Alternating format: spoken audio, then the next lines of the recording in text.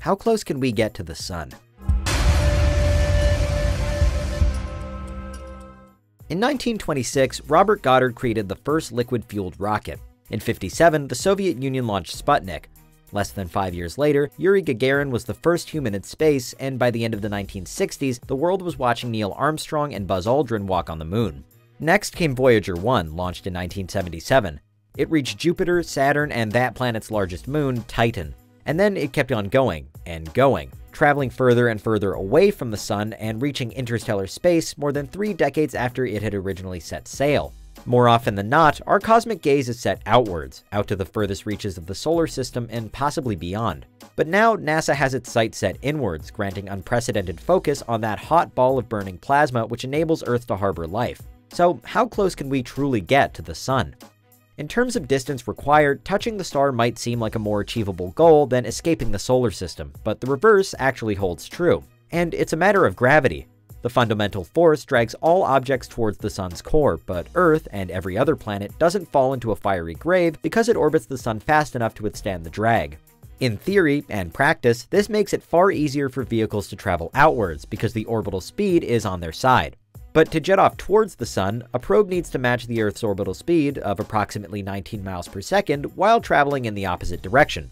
It's a feat almost impossible to currently perform, which makes things rather complicated. Clearly, it's tricky to get a solar mission off the ground and on its way, but things don't get any easier once the journey has started.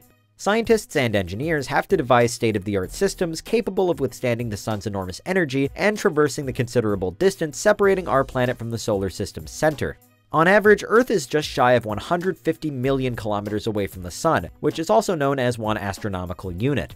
It's by no means an insignificant length, and the route required definitely isn't direct, but we have already gone further. Much further, with Voyager 1 traveling more than 140 astronomical units during its record-breaking flight. However, while Voyager 1 has traveled into the unknown, any sun-bound spaceship is traveling towards something we already know quite a bit about, and most of what we do know doesn't make for a particularly hospitable destination. First, the burning issue. Exactly how hot is the sun? With a radius of nearly 700,000 kilometers and multiple distinct layers, the temperature varies greatly from one location to the next. The core is unsurprisingly the hottest region, though, at around 28 million degrees Fahrenheit. But the temperature plummets the closer you get to the surface. The photosphere, the lowest layer visible during the average day, reaches a relatively refreshing 10,000 degrees. But things take an unexpected turn at this point. While logic says that the outermost layer of the sun's atmosphere should be the coolest, it isn't. Known as the corona, its temperature can readily rise to within the millions of degrees Fahrenheit. Researchers theorize this discrepancy might be due to nanoflares, tiny but remarkably hot explosions which discharge heat into the atmosphere. Crucially, the corona is also responsible for releasing charged particles as solar wind, a phenomenon that messes with Earth's magnetic fields and damages electrical systems. It all means that traveling toward the sun isn't a linear experience wherein the danger steadily increases. In fact, there are potentially mission-melting problems at various points. So due to the multiple mysteries surrounding the sun's upper atmosphere and its tangible impact on everyday life, NASA reckons it's about time a couple of these riddles were solved. Enter the Parker Solar Probe. Prior to 2018, 1976's Helios B held the record for the closest flyby of the sun, peaking at around 0.29 astronomical units, or 43 million kilometers away from its target. While this operation helped shed some light on solar wind and cosmic rays, NASA's recently launched mission, the Parker Solar Probe, has already broken Helios B's record. Ultimately, the aim is that it'll be the first human-made device to touch the sun. Parker's mission is pretty simple: enter the sun's upper atmosphere and collect data. Specifically, the focus is on the mechanisms behind solar wind. It's a noble quest, but how does Parker plan to achieve its goal? As we know, the technology to fly directly at the sun just doesn't exist. So touching its literal surface is out of the question. But the probe is set to enter the corona and fly as close as possible, aided by a helping hand or two. Using a planet or astronomical object as a slingshot, gravity assists allow it to change direction and speed while also cutting down on fuel. So to get to the sun, Parker's route regularly passes by one of the solar system's other great inhabitants, Venus. During 7 scheduled flybys of Venus, the probe will routinely steal a bit of the planet's momentum, resulting in a substantial speed boost and a redirection towards the sun. While the first flyby, in October 2018, was enough to break Helios B's record and skip past Mercury, by the mission end in 2025, Parker will have more than doubled its speed to travel to within 6.5 million kilometers of our central star.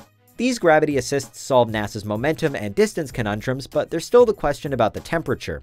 Given that the corona is so unimaginably hot, what's stopping Parker from melting quicker than an ice cream sundae on a midsummer day? Well, firstly, there is a difference between temperature and heat. Temperature refers to a particle's rate of movement, but this means little if there are barely any particles around. Heat relates to the energy transferred between whatever particles are present. So even though the corona's temperature is absurdly high, the atmosphere's low density means that less energy is shifted and less heat is created. Back here on Earth, this principle explains why you can comfortably sit in a sauna with a temperature equal to or higher than boiling water. So while the solar atmosphere's temperature might register somewhere in the millions, Parker only needs to withstand a few thousand degrees of heat. Clearly though, the corona is still extremely hot, and the probe needs to survive a ceaseless onslaught for almost 7 years. So if it does succeed, it'd be an incredible achievement regardless. But Parker cost a whopping $1.5 billion to make, and thanks to its innovative thermal protection system, or TPS, it's hoped that it'll hold up under heat blasts of up to 2,500 degrees. Without this protective technology, it's no exaggeration to say that NASA's lofty ambitions would still be the stuff of sci-fi. The fabled TPS is exceptionally resilient. It limits internal temperatures to around 85 degrees Fahrenheit, and it weighs less than the average US man, at 160 pounds. The shield itself consists of a 4.5-inch thick carbon foam sandwiched between two bendable carbon sheets, which A stops Parker from melting, and B prevents the heat from reaching the spacecraft's core. Lastly, NASA sprayed a white aluminum oxide layer across the shield to best reflect the sun's energy away from the probe. But wait, how about fuel? A 7-year trip can hardly be carried out on an empty stomach, can it? Here's where Parker's destination is actually a huge help. Because after the initial launch, the probe has used and will use the sun to generate energy. Protected by a cutting-edge cooling system, solar panels should keep the spacecraft speeding through the solar system for the 24 planned orbits around the star itself. Given its ultimate goal, solar power shouldn't be too hard to come by. How close is the Parker solar probe expected to reach? A perihelion refers to the moment where an object comes closest to the sun, and the spacecraft is set to experience 24 such moments before its mission ends in 2025. Most passing orbits will reduce the distance between Parker and the sun, with NASA predicting the closest approach to happen during the 20-second spin, with an expected distance of approximately 6.1 million kilometers. That's just 0.04 astronomical units away from the target. At that time, Parker should be traveling at about 430,000 miles per hour. December 24th, 2024. Mark it in your diaries because that's the day that, all being well, humanity touches the sun, or at least gets to within just a few million kilometers of it. From there, the mission will wind down until Parker performs its final solar orbit and eventually succumbs to the very thing it has been sent to study. Ultimately, the solar probe will break up and become part of the sun's atmosphere. A fitting end for a fantastic piece of technology.